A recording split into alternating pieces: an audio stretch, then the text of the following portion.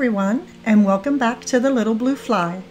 Today I will be sharing how I chalk painted, distressed, and glazed my thrifted early 1900s fireplace mantle.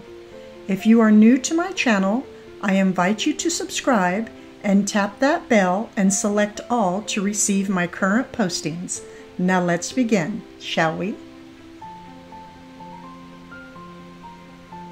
So I started by removing any and all debris from the mantle.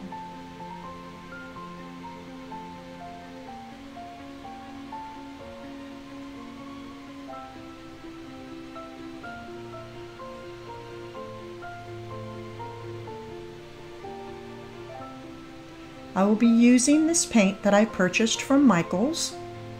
It is a chalkboard acrylic paint.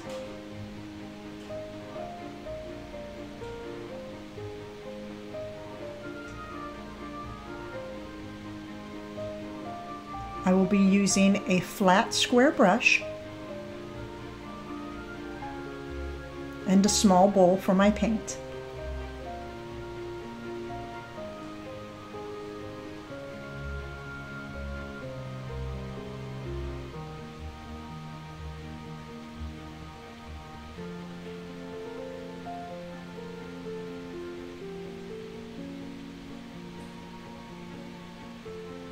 So I will just be making left to right strokes, and I will only be applying one coat of paint.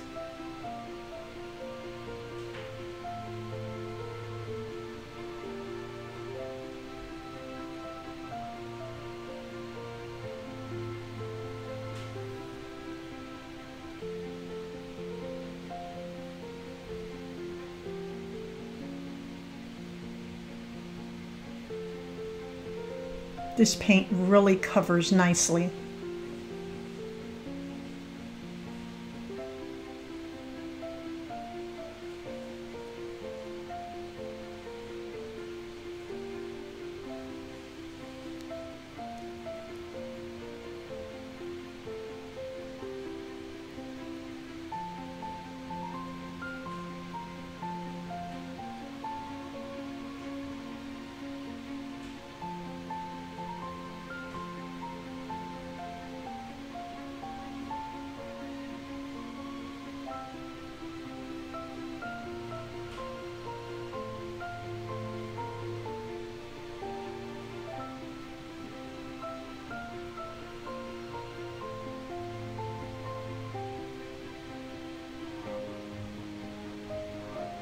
On the front ends of the shelf, time-worn character has been added, making for a perfect touch.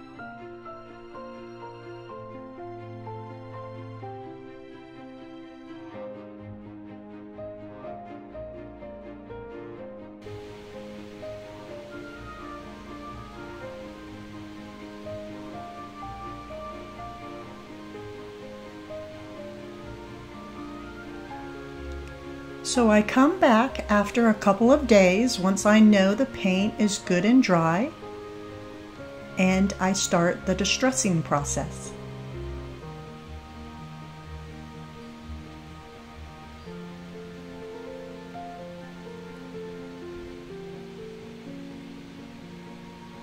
So here at the very top, I started distressing.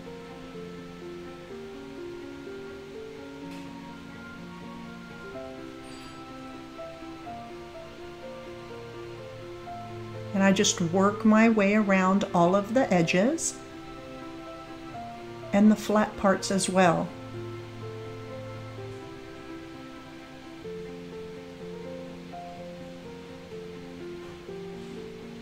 And this part has not been done yet.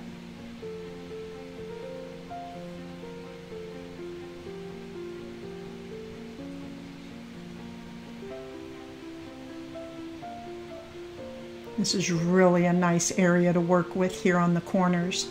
Such character.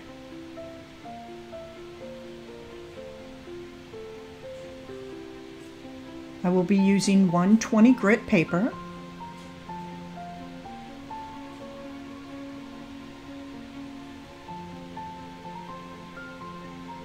And I just folded it up. I don't really like using sanding blocks too much because I really like feeling what I'm working with. And you just go over, don't press too hard, just go over lightly.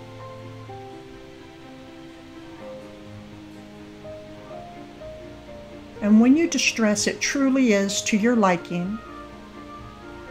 If you want a light distress, just go over a few times. As you can see here, I went over quite a bit.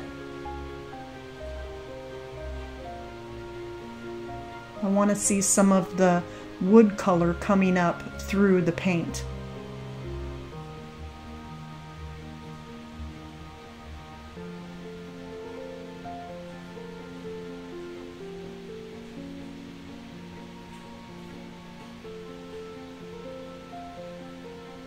So this being such an old fireplace mantle, I really wanted to give it a good distressing to bring in the primitive type of decorating.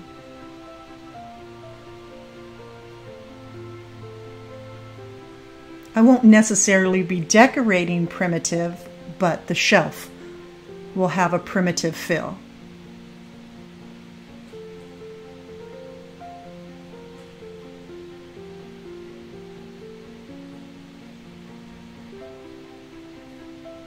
And when you sand, try your best to go with the grain of the wood.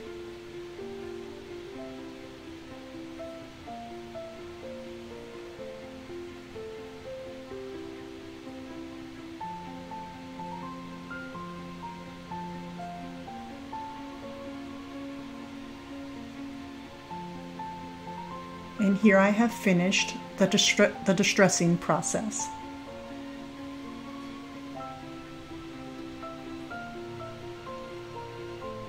So as you can see, the wood color that's coming through is lighter, and I kind of want to warm this up a little bit.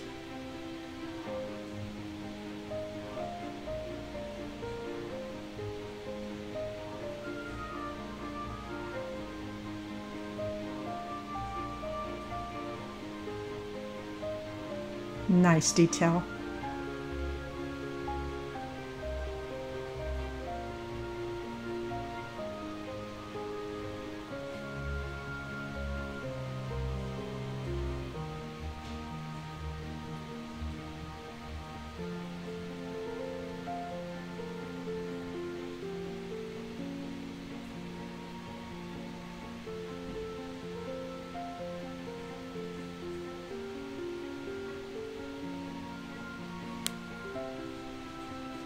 So next I will be applying the glaze.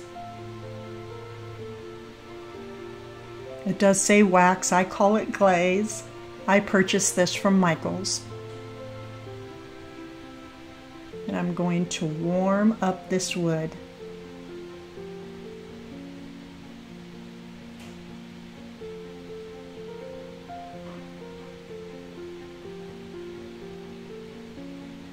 So I just applied a single coat.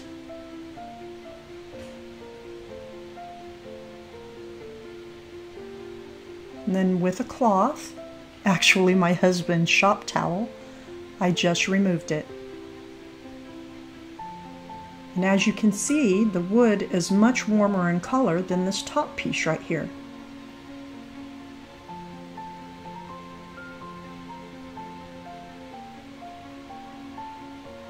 So here, glaze and no glaze. It gives it a very nice touch.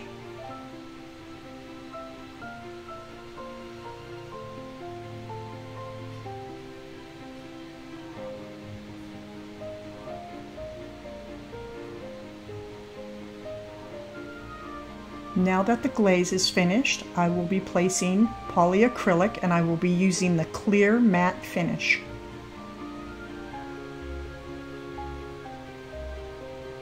And an angle brush.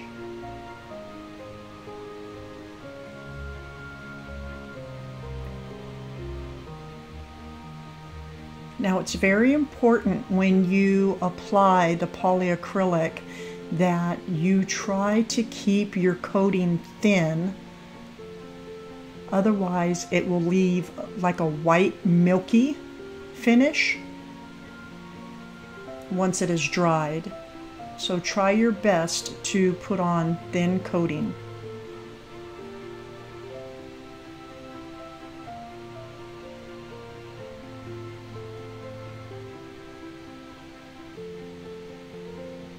It's also very strong, so I highly suggest that when you work with this that you are in a very well ventilated area.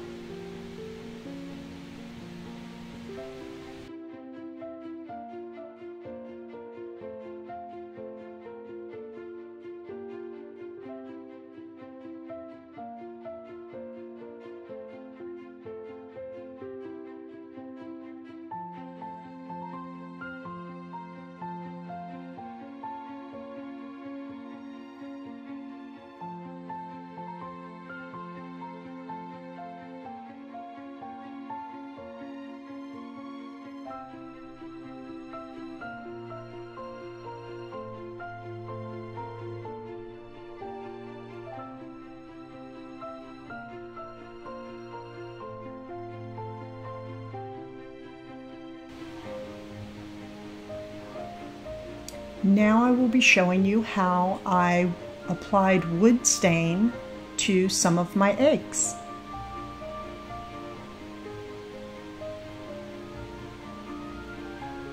I will be using the espresso finish. I like the deep rich color on this. I use this for my coffee table as well. And some gold acrylic paint. And a special effects brush.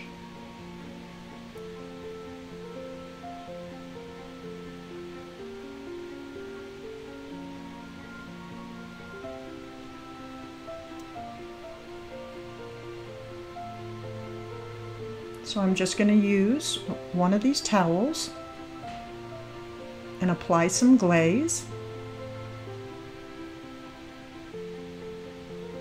And when you place the glaze on, go with the grain of the wood.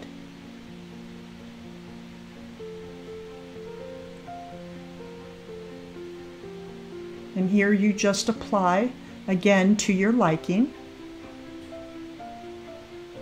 I wanted a very rich color.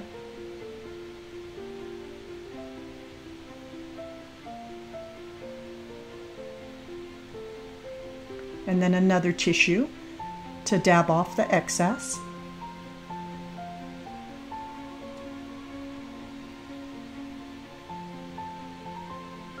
What's nice is each egg comes out differently.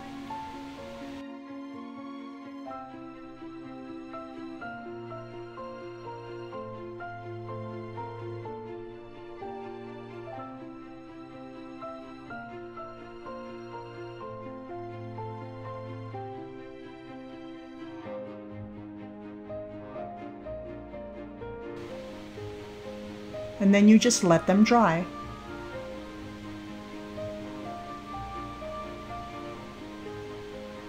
Now here I started with the plain egg, and then I applied wood stain.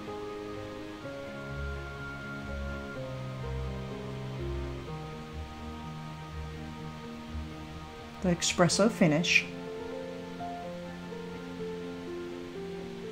Then I used my special effects brush and applied the gold acrylic paint.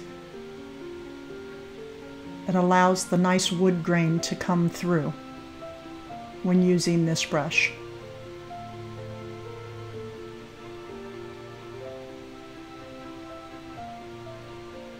And this one has polyacrylic on it.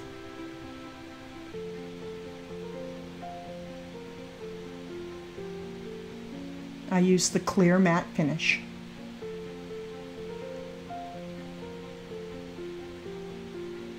And here is a sweet little carrot that I wanted to warm up and make golden. So I started with this.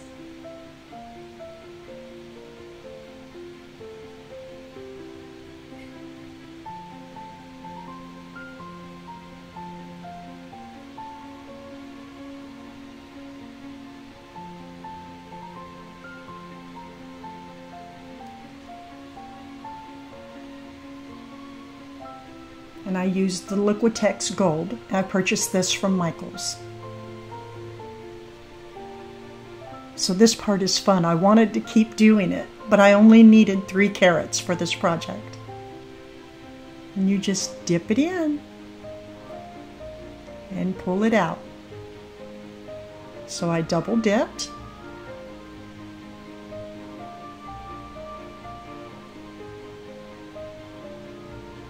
And then you pat off the excess.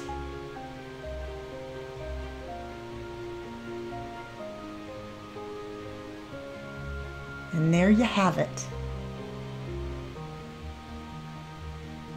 A nice warm colored carrot.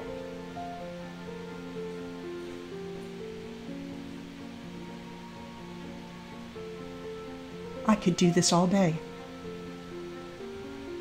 There's something very therapeutic about this.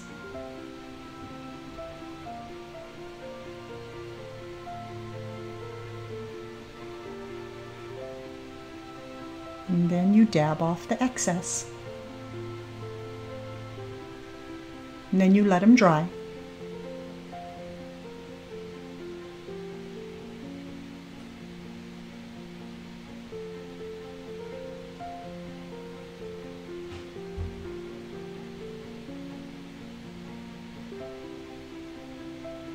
Now we're going to apply the gold on top of the staining, and you just go back and forth.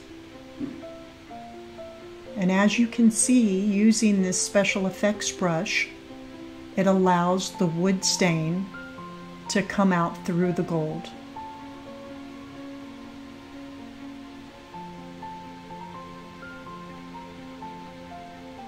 And you just apply as much gold as you like.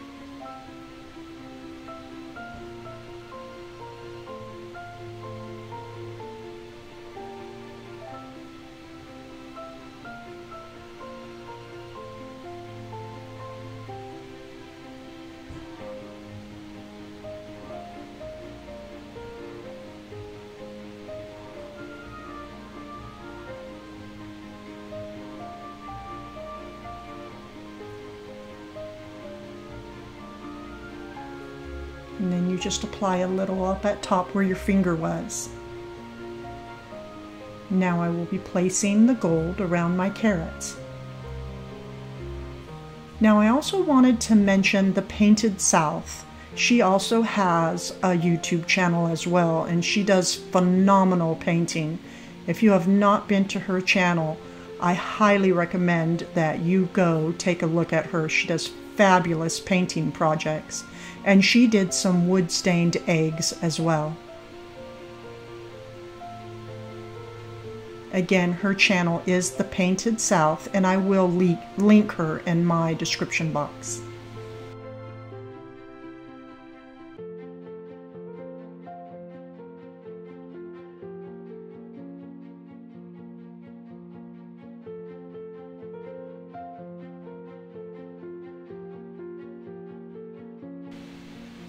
So there we have it. A sweet little gold carrot. And now I have the mantle placed up on the wall. And in my next video, you will see me decorating it.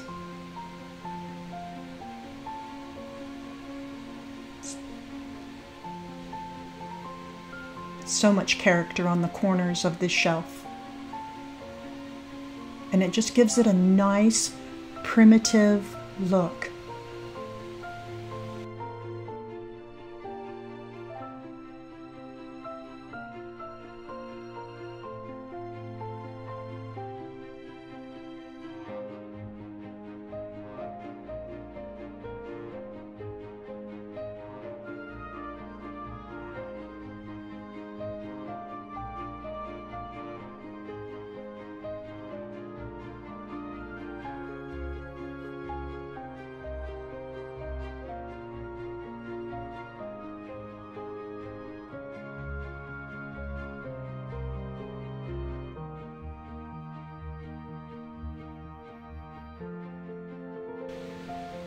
So I look forward to seeing all of you in my next video.